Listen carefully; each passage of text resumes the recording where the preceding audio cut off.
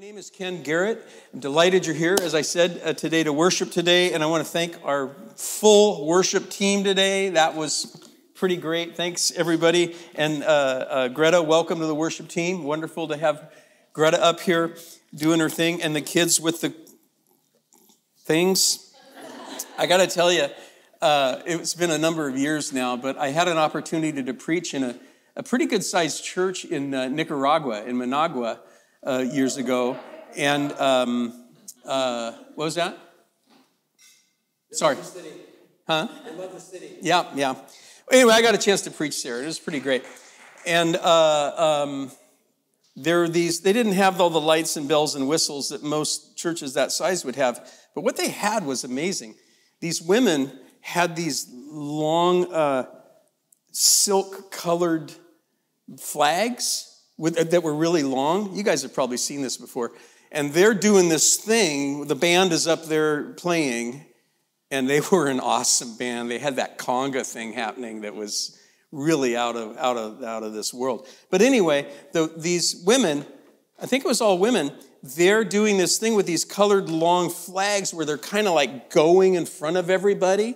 And so as we're sitting out there, it just looks like this prophetic thing, these colors, and I thought to myself, now that would be cool to have in a church, my church someday. Well, here we are this morning, and what it goes around. God hears even the things we wish for. It was really wonderful. So thank you, everybody. Thanks, kids. Yeah. Okay, open your Bibles, if you would, to the Gospel of John, John chapter 6. I'll be speaking today from verses 34 through 40, mainly to make one point about Jesus and where he stands in terms of the hope that we have on this Easter morning and the hope we have for life. And I'll jump around just a little bit after that. But we're going to stay and start in John chapter 6. And let me read that for us, and then we will dive right in. I better grab my glasses here. Okay. And it's in your worship guide, too, if you want to read along from there. John chapter 6, beginning in verse 34. They said to him, "Lord, always give us this bread." And Jesus said to them, "I am the bread of life. He who comes to me will not hunger, and he who believes in me will never thirst. But I said to you that you've seen me, and yet you do not believe. All that the Father gives me will come to me, and the one who comes to me I certainly will not cast out. For I have come down from heaven, not to do my own will, but the will of him who sent me. This is the will of him who sent me, that of all he has given me I lose nothing, but will raise it up on the last day.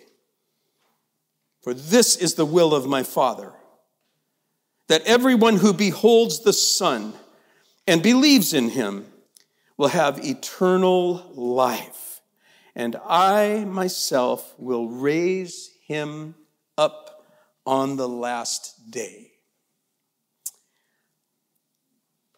Thank you for preaching the gospel to us, O Lord, out of your precious word. We thank you for this morning, this particular morning where we stop and remember you breaking the seal in an earthquake, shaking the rocks, the guards trembling and being unconscious, and you arising to forever live from the grave of death, so that you would have defeated death for us. We remember that. We remember you. All the Easter bunnies in the world can't make that truth go away. You, O Lord, O King, our master and our friend and our brother. And we thank you for that this morning. Lord, as we walk through this life, which we do in this church, in this community, we walk through it with agents of death, our declining bodies, cancer, our loss, troubles, the things that trip us up that we carry through life, that we hope to leave at the door when we come in to worship you, and yet they're in us, the hard things of life. We stand before your cross and we affirm and we acclaim that you have overcome death. You have turned it into a momentary passage, a door we step through into an eternity of life and joy. So while we proclaim death, dead, defeated, yet it lives on this side of the grave. So gracious King, we bring our pains to you this morning. Father, we bring the convulsions and the pains of our city and of our world before you. We don't do it in judgment or criticism because that's the water we swim in. But we bring it before you because we live in a world and in a culture that has somehow missed the beauty, the magnificent kindness, patience, and beauty of your dear Son, Jesus. Though they have seen, nonetheless they don't believe. We ask you that they would believe, that they would know love, know their worth, know forgiveness of sin, and know true fellowship with him. We ask you for our nation and for this world, for the convulsions that it goes through as a world without the King, that it would be healed and that Jesus would return.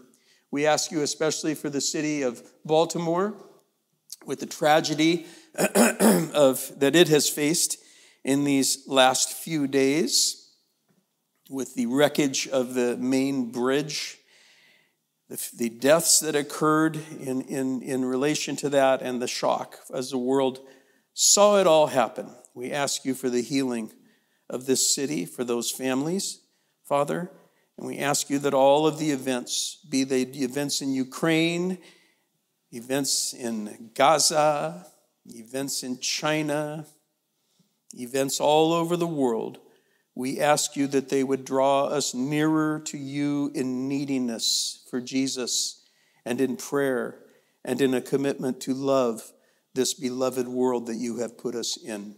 We ask these things. And for your blessing today, as we open this word, for your blessing to speak clearly to our hearts, we ask you in the name of our risen King. Amen.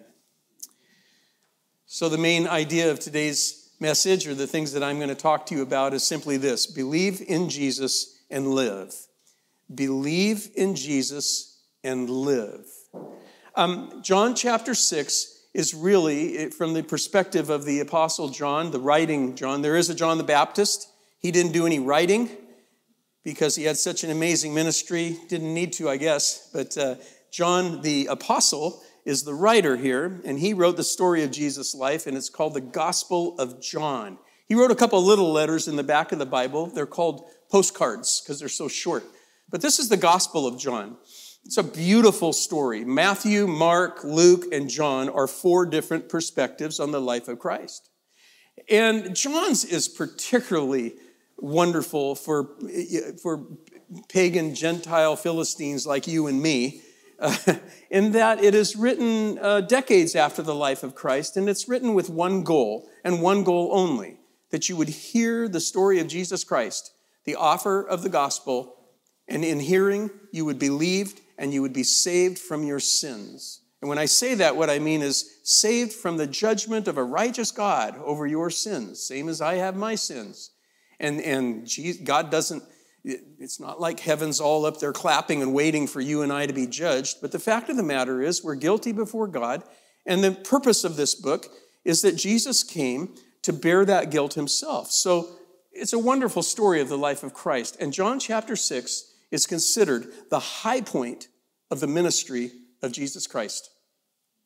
This is before everything started going south.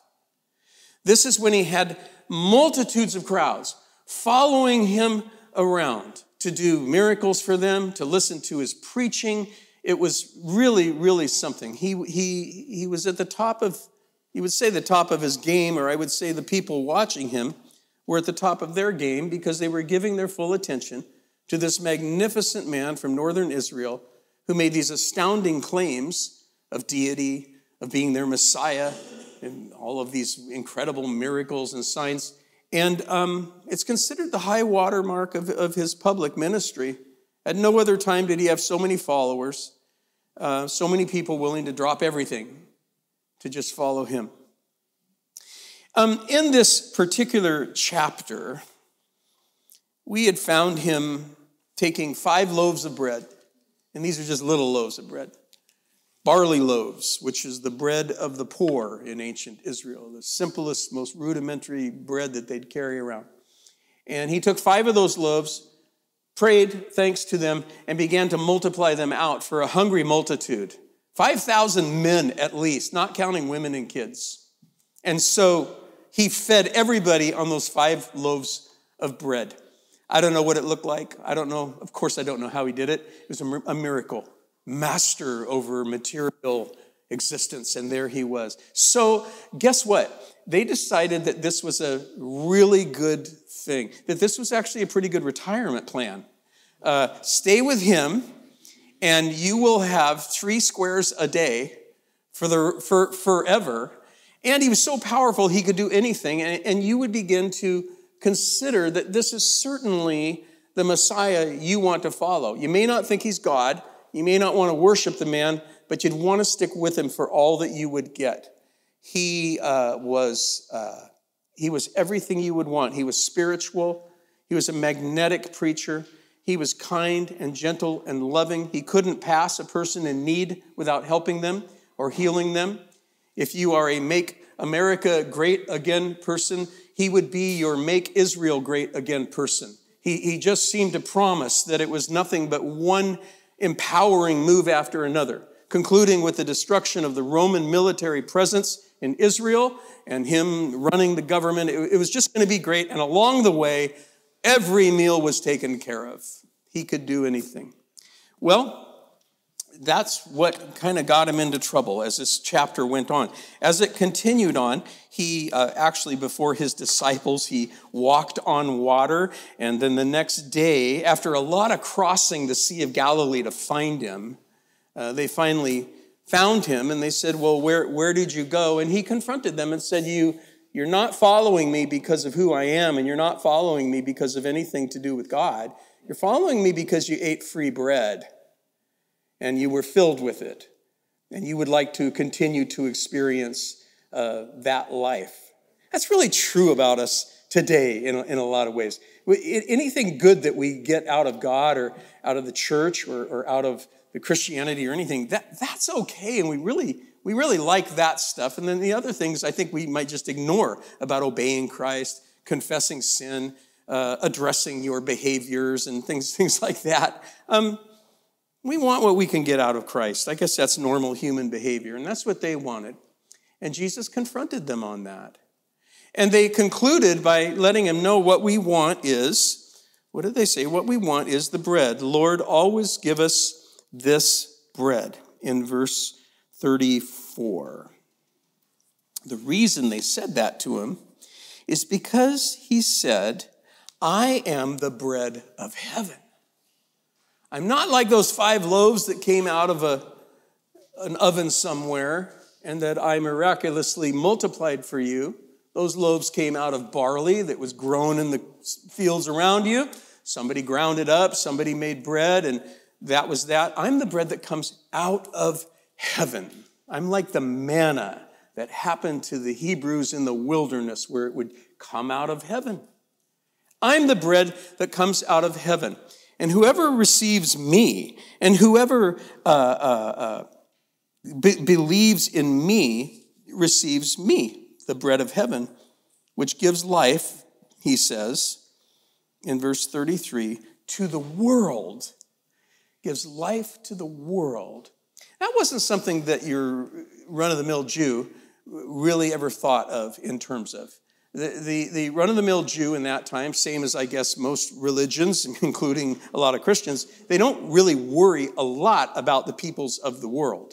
And Jesus was always saying things like that. He was always giving these, I think disturbing little hints to them that the whole thing that was going on between him and God and between him being there had to do with a bigger plan that was bigger than them, bigger than Israel, and it actually embraced the world. I am the bread of life come down for the good and the blessing of the entire world. And they said, Lord, we want that bread. Always, always give us that bread. Plenty of room for the rest of the world as long as we're always getting that bread. And Jesus, went on to say, I'm the bread of life. Whoever comes to me will not hunger. Whoever believes in me will not thirst. But nonetheless, I've said these things to you with you watching me do these miracles, knowing what I'm capable of. And yet when it comes to me saying things to you that you don't quite want to hear, you don't believe in me. Isn't that something? People struggle today with believing in a good God or believing that God could possibly be a kind and tender-hearted being with our good, in his planning and all of that. They struggle with that, and I guess rightly so for the troubles they have, but very rarely do they attribute the good in their life to him. The simple passing of the seasons, the food that they are blessed and fortunate to have. And in America, the relative stability of a government, of a nation that here we are today. We wouldn't be meeting like this if we were in China today. We wouldn't be a state-run church. We'd be maybe in somebody's basement or something and hoping we didn't get caught. And yet here we are. So looking at these things and attributing them to a kind and gracious God is something that we don't genuinely do, this world of ours. And certainly, it's not interested, the world around us, in this person, Jesus. Good enough things seem to happen without needing him. I've got bread, got what I want, and if I don't have what I want, I'll just work a little harder, and I don't need to bow down to your sky god, or whatever you want to think of him as, in order to feel okay about my life. I saw a bumper sticker once. It said, "At least I'm not a Christian." That was a weird one. And I saw another one, even before that, and it said, "Born fine the first time." Okay? And that represents, I think, in the extreme measure, the way people look at our faith of being Christians and being born again in Christ. And by the way, if you're with us today and you're not a Christian, we're going to do our best to try to be on our best behavior and to be the real deal and to represent what it truly means to know this magnificent person, Jesus, and to convince you of his love for you. Well, he had given them this tremendous invitation: believe in me and live, to their complaint. Give us this bread always. And that's the curious truth of it. Of course he was going to give them that bread always. He wasn't going to feed them and then trick them into changing their religion so that they could starve the next day out there in the wilderness. This was an example proving who he was. And yet they couldn't go far enough to truly believe in him. Now, he stood in front of them, and they were looking at him. So believe in him certainly doesn't mean those people that he's talking to believing that there's a dude standing in front of them named Jesus. I mean, of course they believe that. He was right there in front of them. What he meant was the same word in terms of its exact translation could be seen as the word trust. Trust in me. And trusting in Jesus simply means believing in what he said. And if you don't believe in what he says, you trust that you can talk to him about it and he'll help you get through it. And it also means trusting in his promises and trusting that if you obey the things in the Bible and the things that he said, that you actually are pleasing him and living a life that will draw you closer to him. That's trusting in Jesus. And so it's amazing that people don't trust Jesus today. Just as much, really, as those people whose bellies, they were still burping after the bread that he'd given them, and yet they couldn't see fit to follow him as their Messiah. They just wanted him to fight for them. So we see, first of all, a tremendous offer that's given to us through Jesus, and then a fact made that all who come to him, and Jesus goes out of his way to say they will never be cast away. All that the Father gives me will come to me. The one who comes to me, I will certainly not cast out. For I've come down from heaven not to do my will, but the will of him who sent me. That's God. A part of following Jesus, a birthright, something that you receive, that you simply cannot lose, is the assurance of your salvation. Okay? Now this is important. I probably just said it in some words that might not click with what you go through when you sin horribly and you start asking yourself, how could I be saved? How could a person that just did that claim to be a Christian? I wonder if I really am saved. I wonder if I really am forgiven for my sins. I wonder if the future really does look so rosy for me after all. And I wonder if I haven't finally blown it, finally failed, finally stepped in it so horribly this time that Jesus certainly will show me the door. And that's an understandable feeling. And isn't it amazing? In the presentation of the gospel here, Jesus goes out of his way to tell us that all who believe in him will never be cast out. So you might say to me, well, Ken, how do I know I believed in him? Well, I would say, well, you know you believed in him. Ask yourself this. Did you believe in Jesus? Have you believed in Jesus? And if your answer is no, I haven't, then I would say, well, here's the moment, believe in Jesus and be saved. And if you say, well, yeah, I did believe in him, I trusted him, but I've done this and I've done that, and I just don't know anymore. And I would say, well, that qualifier is not in the text. It simply says, all who have trusted in him, all who have come to him are saved and will never be cast out. You can play around with that idea of being cast out all you want. It'll do nothing but drive you insane. Because the fact of the matter is, all who trust in Jesus at any point in time, at any moment in their life, are forever held in his hand. You might spend a life trying to jump out. You might be one of those living sacrifices that's always jumping off the altar. Yeah, I know. But you will never be lost to Jesus when he has saved you. He goes out of his way to say that. And then he concludes by saying some things about God, his Father. This is the will of him who sent me, that of all he gave me, I lose nothing. But I raise it up on the last day. This is the will of my Father, that everyone who beholds the Son and believes in him will have eternal life. And I myself will raise him up on the last day. If you belong to some kind of a club or some kind of an organization, like if I forget to pay my AAA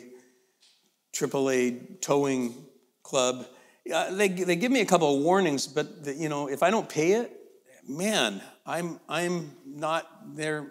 We're not friends anymore. They're not going to come when I call them. I'm not in the club anymore. And we've all joined clubs and we drop out of them, and we no longer are considered members of them because maybe we haven't done anything terrible. We just left it. We've moved on, and we're no longer there. Not so with the Christian faith. You can pray to become a Christian and receive Jesus Christ and be saved and go on and royally mess up your life. Your salvation does not depend on your continued goodness, on your continued behavior, on your continued steady, one hill after another successfully climbed at all, and it never has.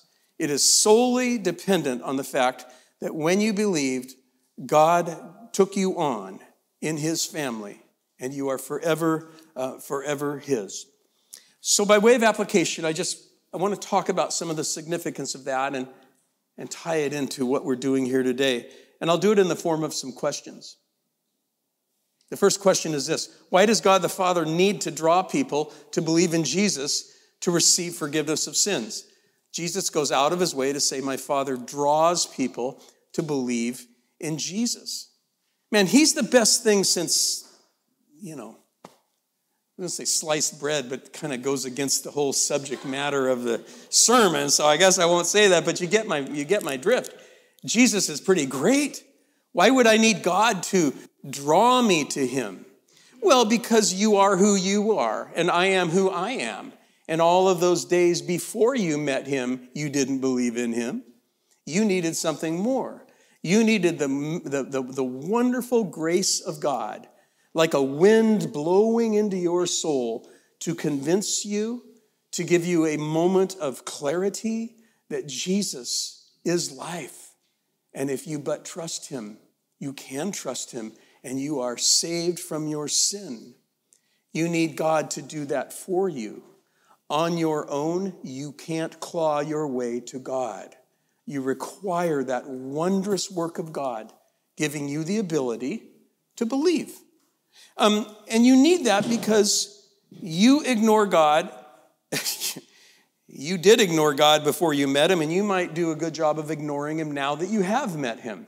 We as human beings spend a lot of time ignoring God, and we have sins, and we have troubles, and although we want to be better people, pretty marginal, really, how better we're becoming. It depends on your background, I guess. But it says in the Bible that your sins create a separation between you and God. Isaiah the prophet said, your iniquities have caused a separation between you and God. And because of your sins, he has hidden his face from you and does not hear. What a terrible thing that sin would separate people from God like that. It also says a couple chapters before that, we all like sheep have gone astray. Each of us has turned to his own way. And of course, Isaiah is talking about a moral turning. And he says, but God has laid this sin, this iniquity of us all, on the back of him. An innocent sheep, killed as a sacrifice. So there again we have it. There's something about us that likes to wander, something about us that sins, something about us that just can't get it right on our own. So the first good thing that God does for you personally is draw you, give you an opportunity to understand, to see, to say yes to this magnificent person, Jesus. How does he do that? How does the Father draw you to his Son, Jesus? It's amazing. It's almost different for every person. I answered a question on a survey the other day. It was, how long have you been a Christian or something like that? And I remembered, actually, I think I was like 5. And I actually remember talking to Jesus then and telling him I was sorry. And I think I was saved. I was brought into God's kingdom then for, I don't know, apologizing for not watering my dog or something, whatever terrible, horrible crime I committed. But nonetheless, I went to God. And that's really the way it works. How does God draw a person? He drew me at that moment through being a little guy that felt bad about his life and felt, not in any deep way either, just felt that I'd made some big mistakes that I felt really bad about, and I prayed to God. And I became a Christian. Some of you became Christians as adults after trying out one life pursuit after another. Might be one religion after another. Might be one lover after another, one relationship, one pursuit, one thing after another. You had a plan, and you tried it out, and it didn't work, and maybe you tried a few of those plans, and you ended up viewing your life more like a train wreck or something, but you reached a point of coming to Jesus. God used that. Some of you were in the midst of success. Everything was really going fine, but something in you told you, I still am missing something important here. And it became almost undeniable and unstoppable. The presence of God coming into your heart, into your life, and drawing you to himself. So what I'm saying is it happens in many, many different ways. Sometimes you're sitting in a church, sometimes you're sitting at home. But it happens in many ways where God finds a way to reach into your soul and draw your attention to Jesus and draw your belief in him. So that's how exactly he does it.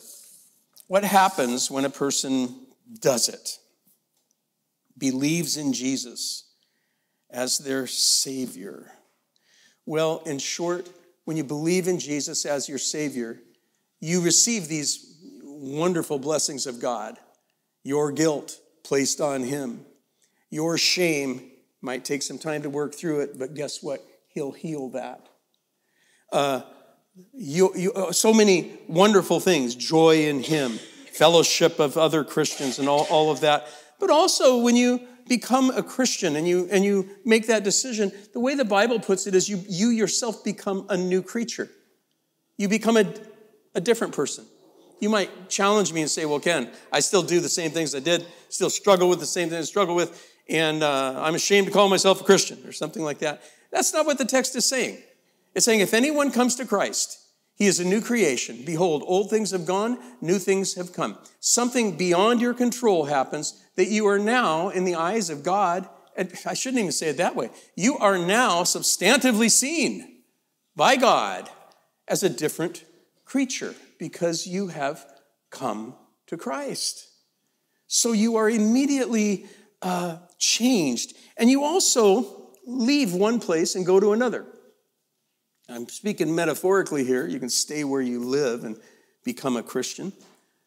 But he says, Paul wrote this in the book of Colossians, he says, and Jesus has rescued us from the domain of darkness and transferred us into the kingdom of his beloved Son, Jesus, in whom we have the forgiveness of our sins. Now, I know it doesn't maybe to you feel like you've been in the dark. Maybe the darkness was a comfortable place for you.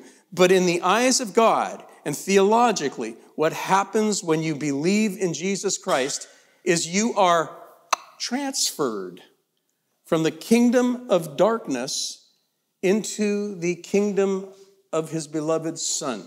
Isn't that interesting? He doesn't say you were transferred from the kingdom of Satan and put into the kingdom of his beloved Son. Satan doesn't have a kingdom. Jesus does. And you were transferred out of the darkness of a life without Christ, out of a life of groveling and snatching and everything to get a little bread for the day. And you're transferred into a kingdom of light where you are loved by God in the flesh himself, this man Jesus. So what does a person do? I think I've been saying this a lot, but what does a person do to receive this life, this forgiveness, this privilege, and this joy of a relationship with this person, Jesus, because he rose from the dead and he ascended. That means he went up to heaven. And through his Spirit, he's with you today.